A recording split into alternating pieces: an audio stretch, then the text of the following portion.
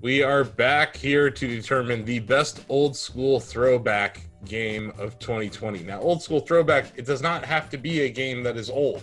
It doesn't have to be like Doom Eternal or, something that is an older franchise. It just has to be something that makes you have those member berries, Yeah. Not a retro game, but a retro style.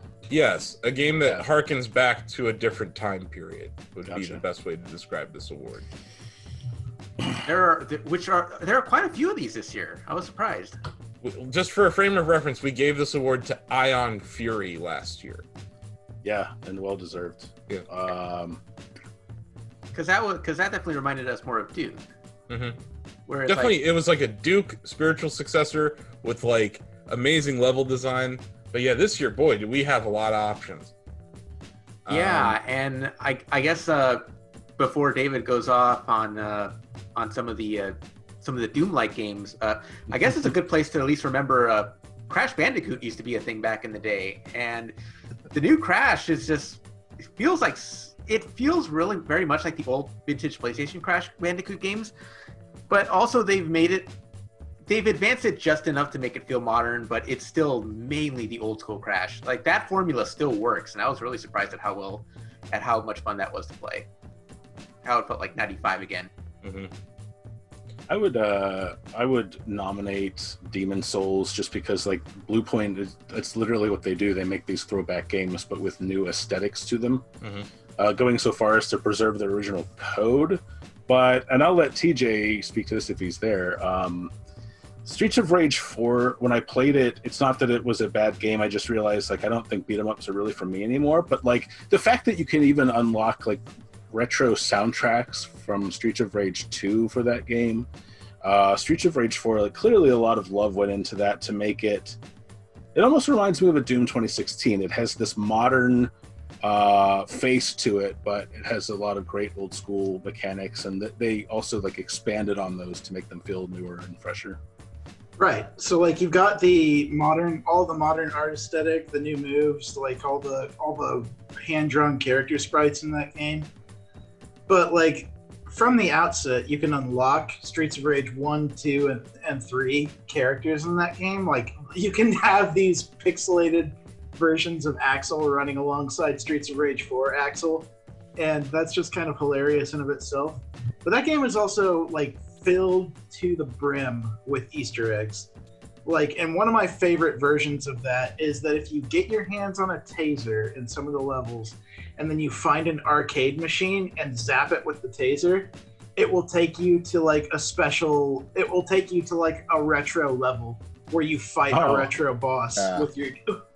Those cool. are super fun. Like, yeah, I played through most of the game with TJ, and I wasn't ready to stop when we were done.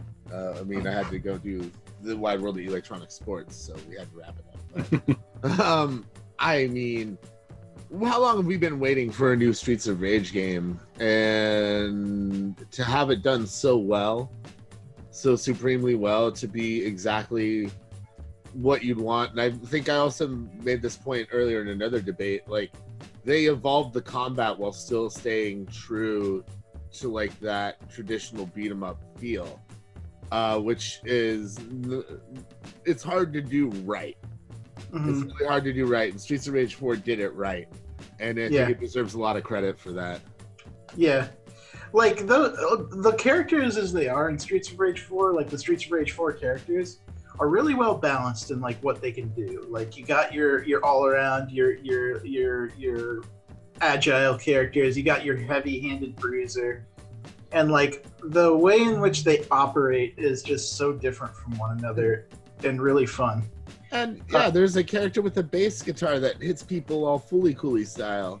And she's small, so she can like jump onto the shoulders of enemies and just just hammer on their face with her fists, and then do like a flip kick off of them. It's hilarious. That's cool. Yeah. And then like when you want to just go wacky, you like go into one of those. Some of those retro characters are stupidly overpowered. Like Streets of Rage 1 Axel just like hits like a brick, and he has like a 3-foot arm span. Oh my goodness. because of the way his pixel is.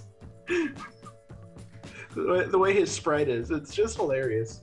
Like It's great. that's the way you play the game when you're like, I just want to have fun and be ridiculous. And I think it's fun that it has like those standardized options and then those over the top options. Yeah. Not since Double Dragon Neon have I enjoyed a side-scrolling brawler this much. Double Dragon Neon was great. I love Double Dragon Neon. Thank you. I'm glad you like it. I do like if Streets of Rage 4 is easily in my top 10 this year, but there was another game that beat it out for me in this category of retro throwbacks. Mm-hmm. And it speaks to my personal preferences. The game is Fate Tactics. I love this game. Fate Tactics, if you've been hammering on trash cans demanding that Square Enix make another Final Fantasy Tactics, but you haven't played Fate Tactics, you're doing yourself a disservice. Yeah, this is the game. This is the game for those people who have been It's waiting better for... it's better than the Final Fantasy Tactics remaster that came out this year, that's for sure.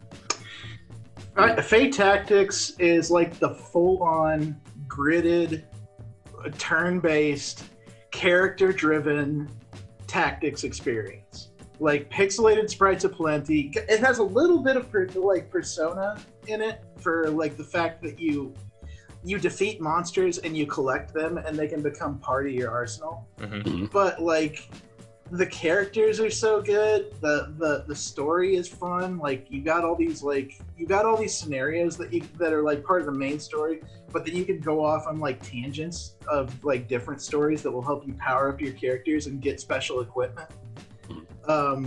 You can pursue different like main quests at the same time. It's everything I like about a game like Final Fantasy Tactics distilled thoughtfully into a new form. And like, dude, Asif, you watched the stream. The way in which you can combo up in that game, like, there's elements to every character in this game.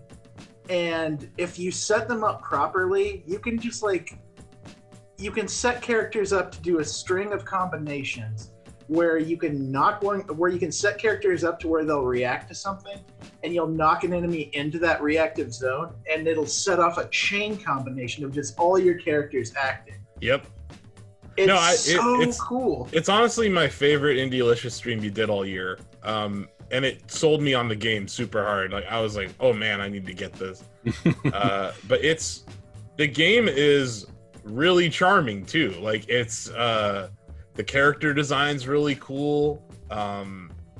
Yes, I think this definitely applies to this category. It's a genre that people may not think about as old school, but we don't really have many good tactics games. It's definitely old school. Like we don't. And like when I think of Game Boy Advance, I think it was Game Boy Advance, right? Or was that it was a DS? It was PlayStation and then Game Boy Advance. It was Game Boy Advance, right? Yeah, like I think of Final Fantasy Tactics. So like the fact that they haven't brought that to Switch is a crime. But yeah, Fate Tactics scratches that itch big time. That and Advanced Wars for me go like hand in hand with GBA. But yeah, I want to talk about a game that came out this year kind of unexpectedly. It was supposed to be released in beta, but they decided to release it. Diabolical, which is essentially Quake 3 Arena. This game nails the feeling of Quake 3 Arena, and it does it in like new kind of art style, fun way. It's like, I think it's made in Unreal Engine, which is kind of interesting, but outside of that, it's really a good faith recreation of Diabolical of Quake 3, which, you know, Quake Champions tried to do that and failed. So to see a community made effort like this and the grassroots esport that it's becoming, I really, Diabolical holds a special place in my heart this year for sure. And it's definitely an old school throwback. And like we mentioned earlier, like such an important new game for the community that has seen so little in that market for so long. And it's cool to see Quake, like, you know, people from the Quake scene embrace it.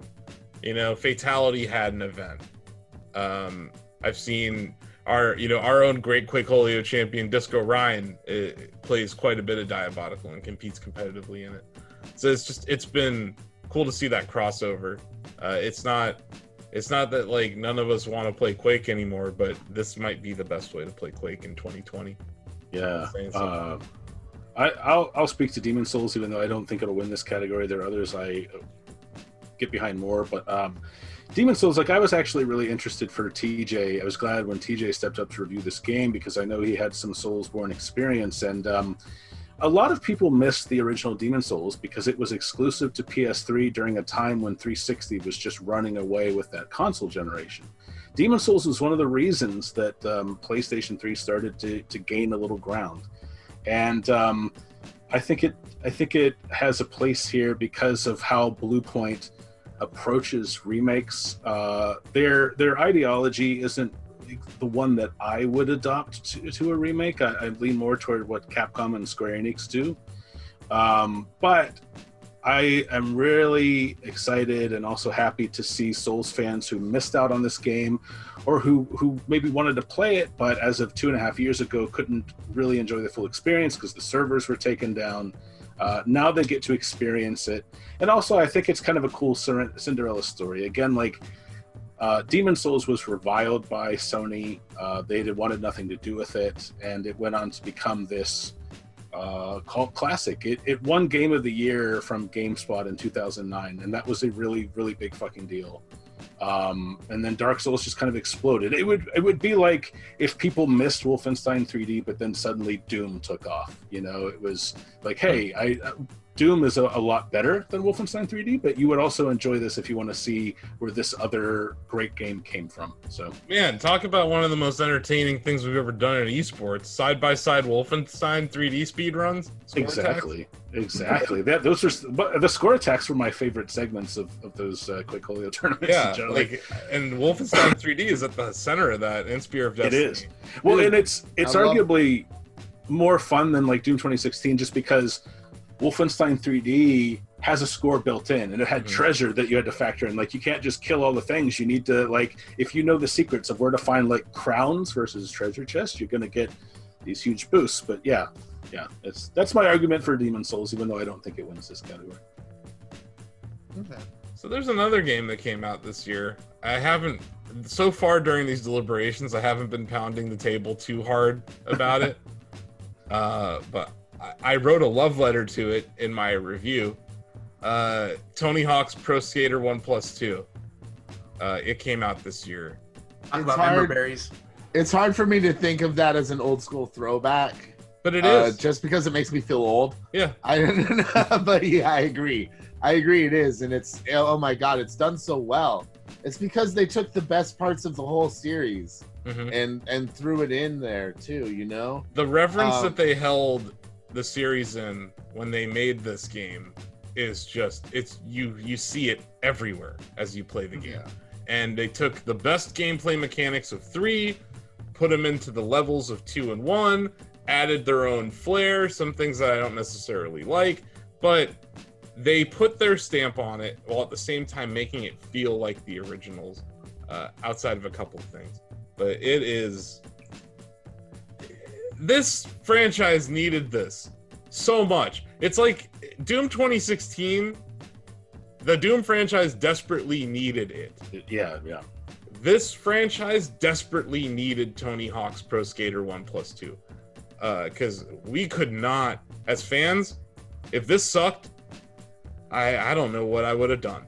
That might have been the last nail in the coffin for the franchise. This would be there would dead. have never been another Tony Hawk. If they can't even get the old school right, then what are they even doing? Yeah, if you can't get these two masterpieces right, like, good luck. I honestly thought the last Tony Hawk was the nail in the coffin. Like, I feel like this breathed new life into the series in a year where people were kind of hungry for skate games. Yeah, like all these indies were finally coming out of the woodwork, like Skater XL and Skatebird and Skate Story, and even Skate got announced. Like, there's a new Skate game that's coming, you know? Like, so for this to be like a surprise Jeff Keighley, whatever morning, summer of doing his job announcement, like, it was a great surprise. and I'm such a fan of the series. If this game sucked, I would have torn a new one in the review. But it was quite the opposite. I ended up having to play it almost 100% it on PS4, and then I went out and I got it on PC for Epic Game Store because I just wanted to play it on an ultra wide. It runs amazing on PC, and yeah, like this game has so much replay value. Like, you can go and 100% every skater. You can go out there and just free skate. You can play the multiplayer, which isn't great, but at least there is online multiplayer, something that's brand new to the series. But yeah, I think this is talk about a very weird year for this category with the lists of games that we're listing off here. But yes, this game was definitely an old school throwback of 2020. Yeah, as someone who's never been into skating or like followed skating or have never been at all into skating, I played a lot of that sophomore year, and playing this game again brought it right back to me, sitting on my CRTV in my room just playing the game. And I think that's incredible to like get that feeling back again in a game. Took me back to my Dreamcast days. I mean, that's so rarely. That's the definition of old school throwback, you know, like. And it ended up having Public Enemy and Anthrax. It did. Yeah. It did end up recreating that amazing soundtrack, because that is wow. There are so many publishers and developers that have gotten the old school right that I almost feel bad for Inti Creates, because they're so overlooked when it comes to like getting the old school. But I'll talk to that in a second. I didn't mean to interrupt you there, also. Go ahead. No, that's fine. I just think like this game wouldn't have been the same without the soundtrack and the effort. You were worried about Public Enemy not being in it for a second there. Yeah, because they even came out and said that it wouldn't be there. And I think it was probably a licensing issue or whatever, and they hammered it out because Activision has billions of dollars and they can afford to get licensing rights. But yeah, this game, like, I think back to like skating in Venice, right?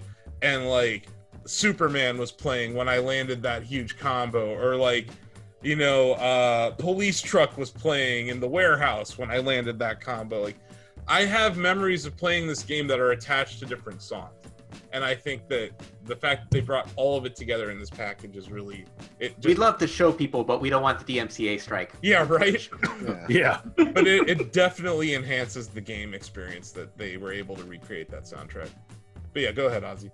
I do feel a little bad for Inti Creates just because they do such a tremendous job of like recreating that old school experience. We cracked a joke earlier about Dead by Daylight doing better Silent Hill than Konami at this point. The Bloodstained franchise does Castlevania better than Konami at this point. And Curse of the Moon 2 came out like under everybody's radar, and it built on that 8-bit first game. Like, it's so much bigger. The way they managed to make like the bosses so much bigger is just amazing. And also, it's hard as hell. It's an NES throwback in that sense, and that it's just as hard as the old Castlevania games. It's probably not going to win this category, but I wanted to give it recognition for that. So it's not just Castlevania. It's not just Castlevania hard. It's Castlevania 3 hard. Yes. So good on Inti Creates. I mean, better luck another year, guys. But like, keep doing what you're doing for sure. Mm-hmm. Yeah, no, I got really into Bloodstained earlier this year, so I love this game. I see CNC Remastered is also on our list. Who put that there? That might have been me also, because I just remember how much Krabs loved the remaster collection when he reviewed it. Krabs is just a softie. I got some for you softies. I'm going to open my argument by saying I feel like some of these nominations are not really in the spirit of Best Throwback, and that they're literally the same exact game from the time where we're aching to get nostalgia from, in the case of Demon's Souls, Tony Hawk, stuff like that. I mean, it's not really an homage or a love letter to the stuff. It's literally the exact same thing. I disagree with Tony Hawk and Streets of Rage 4, man. These are not one for one. I didn't say Streets of Rage 4, but I mean... Tony Hawk's not a one-for-one. Tony Hawk is a little bit like Street Fighter 2 Turbo, where it's the same stuff, but it's got stuff added in and mechanics from the others mixed in faster or whatever. But that aside, that's not what I'm going to argue for. I'm nostalgic for a time when personal computers were stupider, harder to use. Things didn't make sense, but there were small bits of fun you could have here and there. And some of the things I remember enjoying the most or this virtual stripper lady on my desktop, or my friend Bonzi Buddy, these good friends you could have with you that would spend time with you where you had to write a book report or surf the net or whatever you had to do.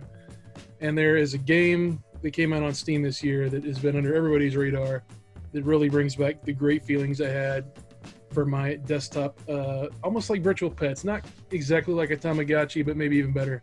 And that's why I'm nominating just the most special of stuff. I'm talking about Desktop Ricardo. I'm going to post the YouTube trailer of the thing so you can see.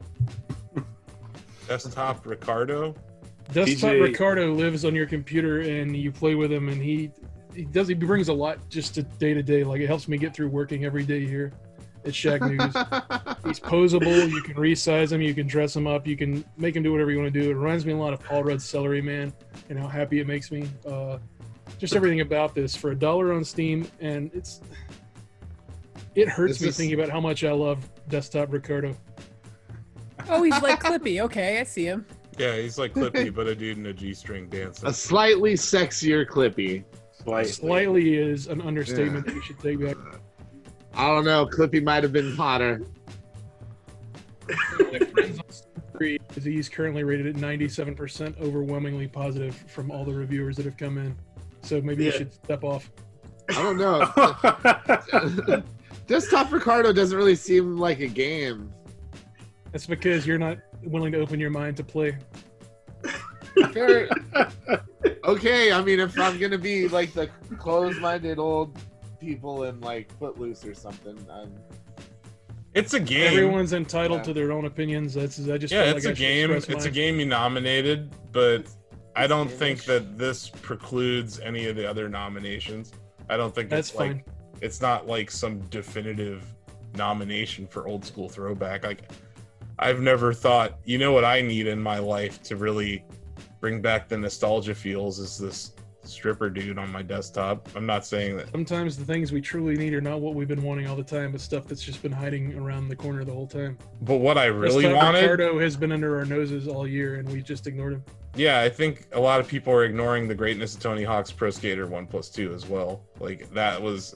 That game, at a time where, like, I was in intense pain and I was on medical leave, like, it was my comfort food. It was my daily thing. Maybe this is your comfort food, but we really, skateboarding fans really needed a new game. And a game that harkened back to the greatness of skateboarding games. Skater XL kind of fell flat on its face while it was trying to do a kickflip. And Tony Hawk had to come in and show him how it was done. But yeah, and I also think Diabolical fills a similar hole. Like, there are no arena shooters out there of any consequence right now, other than Overwatch, right? Like, I guess Overwatch is an arena shooter. Bleeding Edge? It's not a shooter. Valorant? All the best shooters aren't eligible for this because they're in early access, like Overkill or Proteus. Like Proteus, yeah, like yes, and there's Proteus. Otherwise, I would have nominated that, but it's and I know Proteus was kind of mentioned, but yeah, like these are games that didn't really come out yet. Yeah. And I don't think Hellbound is that impressive. Like, Hellbound definitely is an old school throwback, but it's not. It's an underwhelming. It's not meaty enough. Yeah, it's not really representative of what made those games great. Like, it is fun, but like Ion Fury kind of became the benchmark for that in terms of shooters for me. Like, it had a really old school feel. Not even that it used build, but like it really did a good job of like reminding you like of a day when first person shooters had all these just wild weapons instead of the standard military arsenal that is kind of just suffused shooters of today. And yeah, but yeah, I don't know, we should probably vote on this soon. But these are all really good suggestions. They're all over the place, you know. Like, we have a platformer, we have a Metroidvania, we have a skateboarding game, we have a brawler, we have some sort of desktop clippy thing, we have Command and Conquer remastered, and we have Fate Tactics, like a tactics game, and then we have an arena shooter. It's a very, very weird, very good year. It's a good year for old school throwbacks. It's a very tough year to vote. Can I just say that I wish that we could get permission for a quote on an advertisement for Desktop Ricardo. Asif Khan, CEO and editor-in-chief of Shacknews, says this is a weird, clippy thing. Like, that seems like pretty good praise for Desktop Ricardo. Does he help you with stuff? Like, I'm sure he can help you. Ricardo's service dogs help people with anxiety and problems. I mean, yes, they do. So then, yes. Then that's your Desktop answer. Ricardo does. I think Chris made it pretty clear that Desktop Ricardo had helped him. Hey, I heard what you just almost said. I didn't say anything. I wasn't going to say. I didn't say anything. I don't know what you guys are talking about. I just want to know, is Desktop Ricardo, is Ricardo ever like, I see you're trying to write a resume. Would you like me to dance sexy for you while you write the resume? Exactly what he does. You never used Bonzi Buddy back in the day? No. I remember Bonzi Buddy. You missed out on an important part of life. I understand exactly why this is a callback to old school retro days of PC gaming and even like Windows 3.11 or 95 era, but I don't know if it's not gonna win my vote most likely. This is more After Dark screensaver. Listening to you try to talk about this thing, Asif, has been pretty hilarious, I have to say. Thanks. People get to get all hot and bothered about Hypnospace Outlaw. I get to have Desktop Ricardo. Okay, let's vote. Can we vote? You could vote. I don't want to go first because I kind of want to see, like, you want to take the temperature of the room, but I guess I'll just stick myself out there. I think Streets of Rage 4 kind of embodies this this category for me. It's not my type of game anymore, but I can't look at it objectively and say, oh, they did a bad job with this. Like, it's clearly a letter to this style of game. They did a very good job. Yeah. And to Chris's point, it's a brand new game. It's not just a remake. Yeah.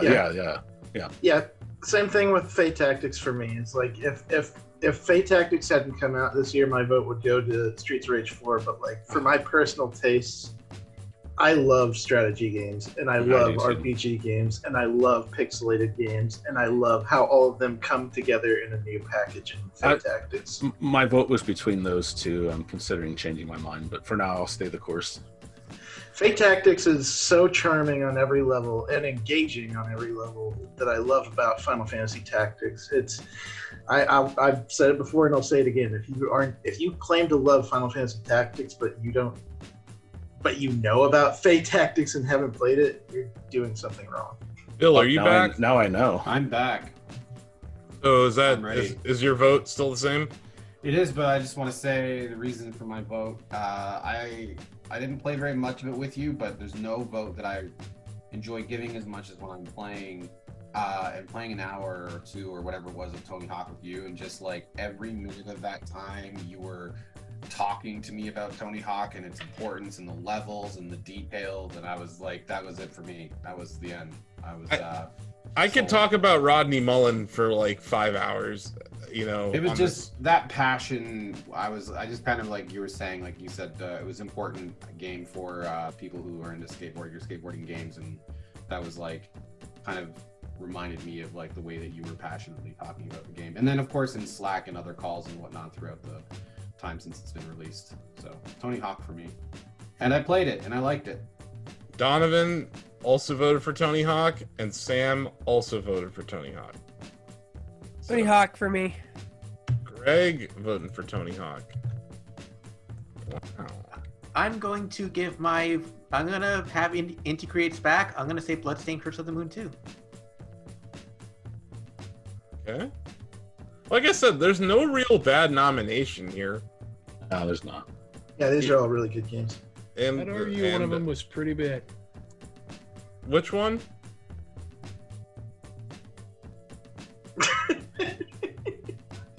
And like the wind, he was gone. I think maybe he's like entranced by Desktop Ricardo. Right, probably just staring at him, jiggle his bits. Ricardo's like, did you cast a vote for me? You can change his underwear. Come on, Chris. You're voting for Ricardo, right? Change his underwear, Chris. Josh? What are you talking about, Blake? That's disgusting. Change his underwear. Do it. Blake, you are out of order. Josh? I think I have to side with Ozzy. Bloodstain, like it just brings back a lot of good memories of the Metroidvania days, and I think it captures it really well, and it's a great throwback to that. I love Tony Hawk, but I see it more as just a retelling of those games than exactly a throwback for me personally. But yeah, my vote goes to Bloodstain. Okay, Steve. I'm going with Bloodstain as well. Here's a question as I'm gathering these votes. How many of you haven't played Diabolical yet? I have not yet. I have not. I know, we are disappointments. I'm just gonna shake my head. The thing is, I have played Diabolical, but the Metroidvania genre means more to me than... Man, you should go work for a Metroidvania site. Oh, okay. We love our Metroidvanias at Shacknews. How dare you? It's not like we were founded on Quake or anything or whatever. I'm voting for Diabolical because I've been a member of this community since Quake was actually a thing. Other people were voting for Tony Hawk. I made a pretty impassioned case for it. I still think Diabolical is a better old school throwback. But yeah, Blake. Oh man, I feel like I've got to pick which parent I want to live with right now. I love Tony Hawk. I always will. It has such a special place in my heart. But I feel like I've been waiting a much longer time to finally get a good Streets of Rage game, or get a real Streets of Rage game at all. Really, I mean, we really haven't had one since the Genesis era. So I'm gonna go with Streets of Rage 4 just because it delivered, and I had to be so patient. Okay, well, let me tally up these votes. Looks like Streets of Rage 4 got 2 votes. Diabolical got 1 vote. Desktop Ricardo got 1 vote. And Bloodstain got 1, 2, 3 votes. And Tony Hawk's Pro Skater 1 + 2 got 1, 2, 3, 4 votes. So Tony Hawk's Pro Skater 1 + 2 is going to be our old school throwback of 2020, apparently.